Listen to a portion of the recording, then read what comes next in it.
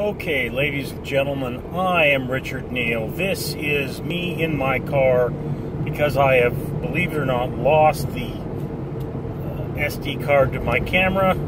So I'm filming this on my phone. And I have just watched, as in earlier today, the new Netflix movie, Death Note, adapted from the anime. And so this is how it is.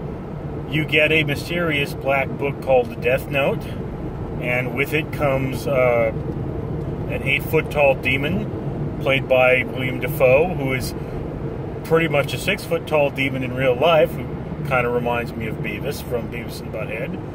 And if you write someone's name in that Death Note, they die. Alright? You know, you kind of have three major players in this. That is the demon, I'm going to butcher this, I believe he's called Ryuk, or Ryoku, or something of that nature. You have Light, who is the genius high schooler who now has inherited the Death Note, which is as old as time itself. And then you have L, who is a genius investigator trying to discover who it is that is killing all these people, not knowing the existence of the Death Note. And I'm going to tell you this flat out, I've never seen the anime, so I don't know how it compares to the anime. I'm wondering if all the apples that the demon is eating, I mean, CinemaSins is totally going to have a field day with all them apples. But I wonder if that's in the anime. I do believe it is. I try to look up some pictures. But yeah, you know, we're going over a bumpy road here. Any case, is this a really good movie? No, it's not a really good movie. It's an okay movie. It's a kind of a made-for-TV movie with really good special effects. The character of Light, he is a little too smart. He doesn't do enough stumbling. You know, he should have really read through a lot more rules. There are rules in this Book of the Dead thing going on, and he should have read through a lot more of them, being a smart guy, before he started writing names down, or after he wrote names down and realized there were rules.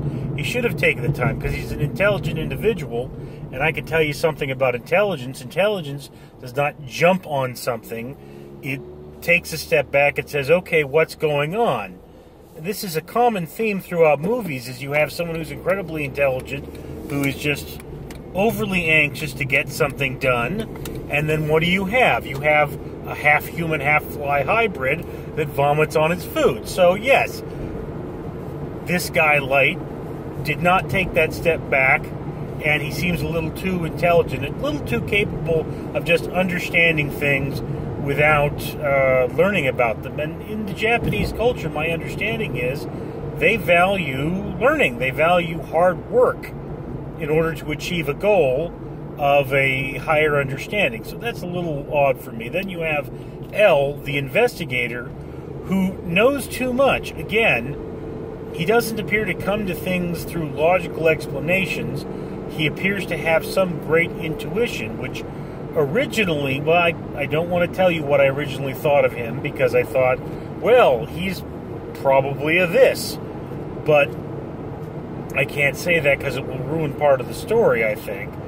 But that's the kind of thing with Death Note. It is lukewarm in terms of goodness. It is the, you know, generic soda of movies. It's not bad per se, but it's not as good as a premium soda. I mean, if I had to define this as a soda, I guess it would kind of be like, you know, off-brand cola or something. It's not a good movie. It's not a bad movie.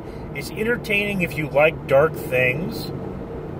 William Dafoe does an excellent job in it. Again, giving it's Netflix, I wouldn't mind seeing the sequel. But look, here in America, we have had terrible track record with converting anime to live-action film.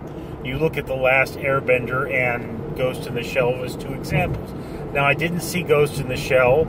I heard it was pretty bad, so I can't really comment. But yeah, in terms of movies that started as animes and have become movies, look, I gotta tell you, this ain't that bad. But in terms of good movies, if this were a movie that appears in theaters, I would say you don't need to see it right away.